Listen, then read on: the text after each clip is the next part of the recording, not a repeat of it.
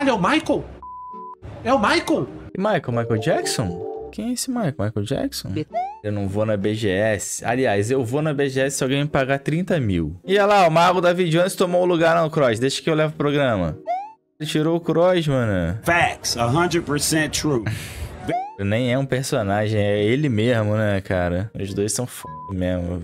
São muito bons, cara. Você tem que conhecer a RB Store, meu irmão. Salam aleikum, Siricanta lá na taxa. Lá você acompanha as melhores ofertas de hardware e ainda confere o histórico de preço. Pra montar um PC Gamer poderoso, meu irmão, ainda vai te ajudar a fugir daquela taxinha do capeta. Aleluia.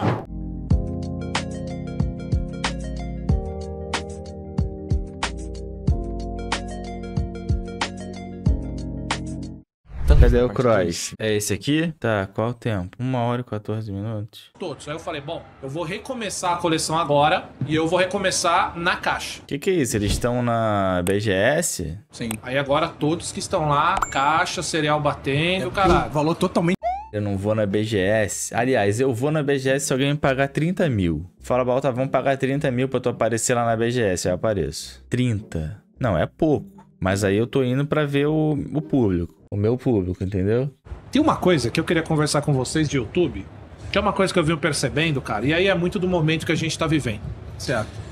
O YouTube quer matar games. Isso é fato. Sim. Né? Todo mundo que tá produzindo games, e eu tô vendo, cara, canais de amigos meus, tipo, muito embaixo. Por exemplo, eu vi agora um vídeo do... É o Michael? É o Michael? E Michael Jackson? Quem é esse Michael Jackson? É o Ned! É um homem. É o Michael do GTA, velho. Chama ele aí, pô. Porra, entra aqui, velho. Ele tava falando, né? Puta, rapaziada. Puta, o que eu faço? Vai lá, cara. Vai lá. Fala com a galera aí, pera aí. Calma aí, deixa eu abrir o chat. Agora a gente tá apresentando, foda-se. Deixa eu falar com a galera aqui, calma aí. Deixa eu pegar deixa eu pegar o chat aqui, pera aí. Isso tudo pra ver o Michael, o cara que fez GTA, aquele ator? Porra, se passar do meu lado eu nem sei quem é. É a única pessoa que fez jogo assim que eu queria que se passasse do meu lado eu ia querer tietar é a Aloy. A Aloy é f... Só que aí o Super Todd ia ficar puto, então é melhor nem... Achei, o meu parou, velho. Kojima, meu cara. Kojima é só tu pegar qualquer japonês e tirar a foto e falar que é o Kojima. Pega um otaku aí desse aí, qualquer. Aí, rapaziada, é o seguinte, meu nobre. Mandem donate aí perguntando absurdos aí pro Cross. Ué, Michael e Franklin. que isso? Deixa eu tirar uma foto com ele, calma aí. Hello.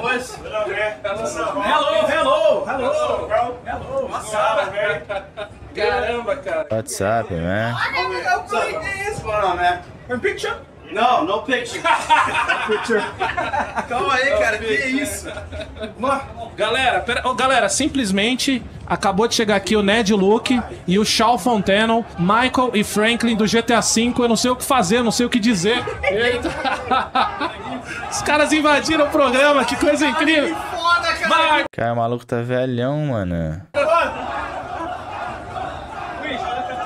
Olha os caras, só joga RP. Nem sabe quem é o Michael, mano. Aqui, só jogaram o RP do Luqueta. Pelo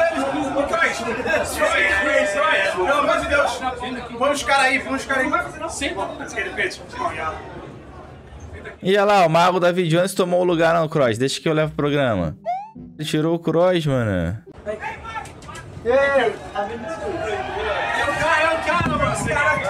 Que isso, Vitão? Deixa os caras sentar aí. Não, you can sit there. Calma aí. Que isso, cara. E aí, Dava? E aí, Luan? Tranquilo, tudo bem? É, Vitão, infelizmente. Vamos ter que ser aí. Please, sit. Senta aí, Crush. Ó, dá. E olha lá. Deixa que eu levo agora. Deixa que eu levo agora, Cross, que tu não sabe, não. Tudo bem, não, você fala e eu pergunto aqui também. Ô, Luiz. Ô, Vitão, vocês entendem, né? Não, pelo amor de Deus. Caraca, que doideira, bicho. Just reach your back and grab your phones. Hey, You know, I Shawn. shoot my phones. You know that. Shawn. You know, I ain't touching nobody's Ned. phones. What's up, brother? How you doing, man? Yeah, my name is Davey. I'll be running the interview. David? Davey, yeah. What's up, Dave? Yeah. Dave? Yeah, Caraca, olha os pelos do Dave. yeah, that's fine. What are you from Texas or something? Actually, my Ohio? real name is Gustavo, okay? Oh, But Gustavo, my okay. internet name is Davey, right? Okay. Ok. We Ah lá, até falou o nome dele de verdade. Até falou o mago. are going to start right now. Manda, o que foi? Dava mandando aí. É, você pode perguntar também, eu traduzo e tal. Vai mandando pra eles aí. It's a cool setup, man. Yeah, it was. We made this really fast. Like 2 days we had to set up this. Yeah. Deixa eu só Já avisar. tá ao vivo? Já, não, tá no, meu programa tava acontecendo. Ah, beleza. Os caras saíram pra gente Mas tá continuar gravando? aqui. Tá Então posso acontecendo. começar, ô, Luiz? Ô, galera, deixa eu só avisar. A gente tem um tempinho com eles aqui, tá? Então a gente vai aproveitar, depois a gente continua, acho que vocês vão entender, né? Exatamente, Então né? vai lá, Dava, manda ver aí. Vamos começar. Eu só vou acompanhar. É, os caras estão aqui. Cacete, pera aí, foi tudo muito rápido. Acabei de chegar, moleque. Tem lista pra eles? Pergunta como é que você quer fazer. Não, vamos. A gente só tem 15 minutos só. Tá bom, tá certo. Deixa ele falar com a galera. Okay. So, let's start.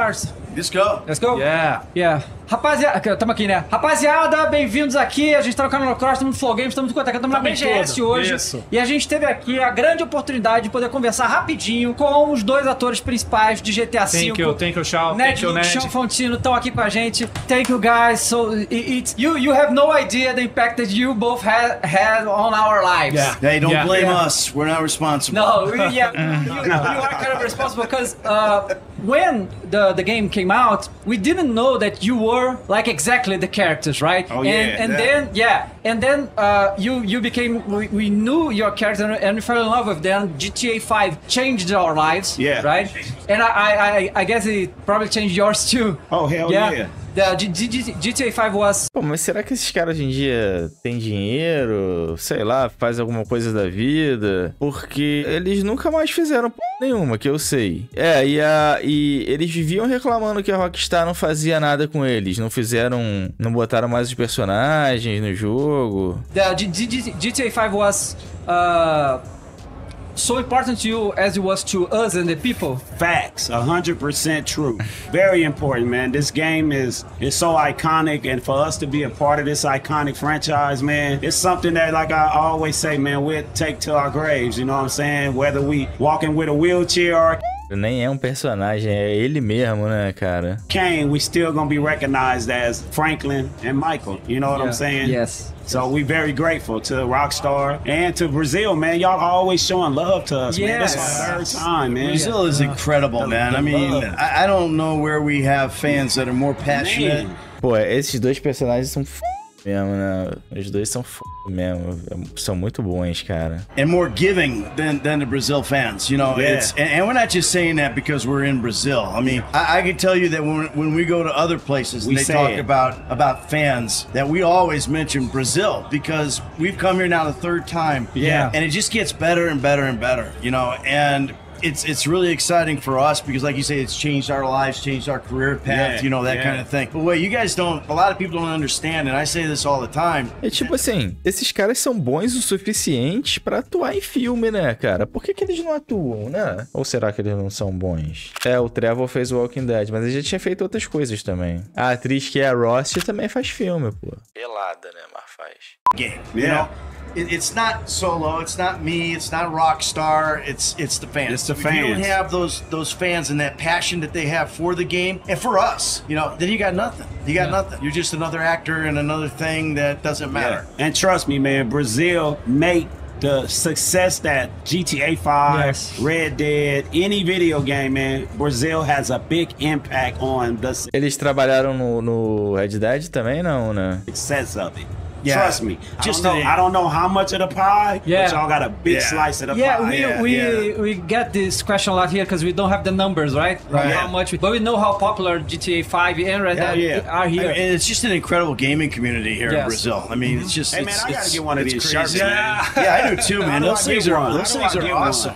Those are awesome. You need to have us walking around in those things. I'll tell you. Yeah. Yeah. So when did you arrive here in Brazil? Day before yesterday? Yeah, day Day before before yesterday, yeah. Yeah. And when you came the first time here in Brazil, you have any idea how huge it was here? No idea. No idea. When they invited us to Brazil Game Show, 2019 was the first year that we came. Yeah. And you know, we were like, Brazil, man. I mean, Sao Paulo, you know, and we're thinking Rio or something, you know, and we come to Sao Paulo and it's like the first thing we hit is traffic. Já falou do tráfico, mano. Viu? Falou do tráfico. Yeah, it is. You know. So then when we got to the show the first time, it was, I mean, we went out to that remember the opening ceremony the very first time when we yeah. came here? Yeah, And yeah. there's like you know, I mean, that place is packed all the way back, and they're just screaming, and they're screaming, you know, Michael, Franklin, Trevor, and it was incredible, man. I've never seen anything like it. To this day, I've never seen anything like what we get here. And in it's Brazil. still the same. We've been here 3 years, and it's still the same energy, same love. It hasn't changed. When you Não era esses caras que estavam cobrando dinheiro pra tirar foto numa BGS que teve? Era eles, né? Era R$500. Eu não lembro se o Michael tava, mas eu acho que o Franklin tava. You guys love, y'all love hard, and so we give it back. Yes, Se você perguntar uma coisa, fala que Não, eu vai traduzo mandando aqui, aí que eu tô acompanhando. So, something that we love, Brazil loves GTA, that's a fact. But your performance as the characters, right? We think here that Rockstar make this very well. The way that you portray your characters and the text and the script is really amazing, right? Yeah. What do you see that makes this be so good? Because we have a lot of games. Yeah. But GTA 5 and Red Dead, Rockstar is different, right? Yeah. And so, what do you think that made this be so much better than everything else, actually? For me, I think a lot of it starts with the writing, obviously. I mean, you've got, you know, these guys that write this game, that write these games, both of them, they're unbelievable. They're like such great writers, and there's unsung guys that are great writers that are involved too. Like for example, DJ Pooh, who handles so much of the hood stuff, you know, and everything. But the writers of this game, they get what clicks with people. Like when they're doing the satire of Los Angeles as Los Santos, you know, that stuff is just funny. It's just funny, you know. So you start with that, and then you bring in really good actors, you know. And I'm not talking about us three. I'm talking about like the supporting cast. Yeah, the whole cast is amazing. You know, Slink Johnson, who plays Lamar, Danny Tamborelli as Jimmy, you know, Vicky Van Tassel, who plays Amanda, all the way down. O Lamar é absurdo, né? From engraçado. Moura enviou The Arabian Guy. Rob Bogue to Julian Gamble to all the little guys that just came in for one day. Every one of them were spectacular, and they give you what you need to feed off of. So the script, you know, is like the starting point, but then you got to have the actors who can deliver it, and I think they did in spades. Same thing with Red Dead, all the way down. Yeah, Rockstar, they you know, you could talk about the writers and all that stuff, man. I give them a pat on the back, but they still, man, one thing that they have that a lot of companies I think don't. Por que tá falando que expulsaram o Luan e o Vitor Kratos, porra? They know how to go find this character. Yes. They know how to get out there and find this person. They know how. Because I would have never in my life thought that I would be a voice of an iconic character as Franklin. They know, they foresee what they're looking for. You're more than a voice, bro. O Luan Gameplay é mais famoso que eles, pô. Once they do a casting, they find him and they say, that's him. Because I tried to quit several times. Really? And they said, no, we want you. We going to trust me. You're going to want to do this because I didn't know it was Grand Encherido Theft entrou Auto. no sorteio com 5 tickets. Baltar, o Mago entrou na frente do Cross, que eu pensei que ele ia expulsar o Cross do próprio podcast. O Luan e o Victor Kratos saíram e ninguém deu nem falta deles. É uma pica mané. Cara, mas olha só, eu acho isso daqui idiota. Tudo bem, assim, se eles vão entrevistar pessoas, sei lá, de dentro dos jogos, assim, como são esses dois caras, ok. Mas ficar levando o youtuber ali, sei lá, pra ficar falando de assunto aleatório, merda, pra mim é idiota. Se chega pra mim e fala assim, Baltar, lá a gente vai bater um papo lá na BGS. Falei, papo de quê? Com um monte de gente me olhando em volta da parada, eu vou conversar, que porra é essa de idiota? Eu não iria. Óbvio que não, pô. Ficar aqui sentado aqui com os outros me olhando, falando sobre uma porra nada a ver, só porque tem que estar aqui, porque tem uns patrocinadores merda. When we first started, but they convinced me that this is going to be one of my top things in my life that I will ever do or ever be a part of. Dude. And hey, man, like I say again, we can never say it enough. Oh, you talking, give me goosebumps about this. We didn't know. You know, we also didn't know. É o Trevor. Tu viu que o Michael reconheceu ele como o Trevor, tu viu? Besides the point that we didn't know it was Grand Theft Auto 5, we also didn't know that we were going to be in mocap suits. Yes. You know, so as far like with Solo, you know, talking about he wanted to quit and stuff, you know, we show up on the set and they go, here, put this on, and we're like, well, what are we doing, a scuba scene or something? You know, I mean, what is this? You know, and that was very uncomfortable for you know, for us. Quem é aquela pessoa ali? Que merda é essa, cara? You know, everything's showing your, but for me, Well, like, you you have gotta that back understand fat and this. everything, and you know, It's like a human Chegou ali com um maior sorrisão, porra é essa? Senta aqui, ó. Eu fico getting picked up. Senta aqui no colo, Ursão Mars, Trevor. aliens, Yeah. and brought to a whole nother universe, and now you getting introduced to wearing their clothes and trying to act the way they act. So it wasn't just uncomfortable; it was weird. Yeah. Very weird and very something that none of us had in mind that was going to happen. So you know, a natural brain will go into shock. Like, what the fuck is this? You know what I'm saying? Oh, I don't know if I can cuss. Yeah, you can. But what the fuck is this? But it was something that it was a fight. It was a fighting battle. Yeah. Ned and the rest of the crew, by them being, and Ned always get on me by saying I'm not an actor. But Ned and the rest of the crew were good with the script. I wasn't comfortable with nothing. That's the crazy part about it. Yeah. The acting, the suits, the directors, the help, the cameras, the lights. I just wasn't comfortable. It was, Even though it came amazing. yeah, and Yeah. look what happened. Yes. Because I stuck it out and I Yes. fought and I worked on it. yeah, there's no way anybody was gonna let Solo leave. Yeah. There was no way anybody was gonna let Solo leave. I mean, so this it dude came to. right here, we fight, we buck against each other because we two different alpha males from two different areas. But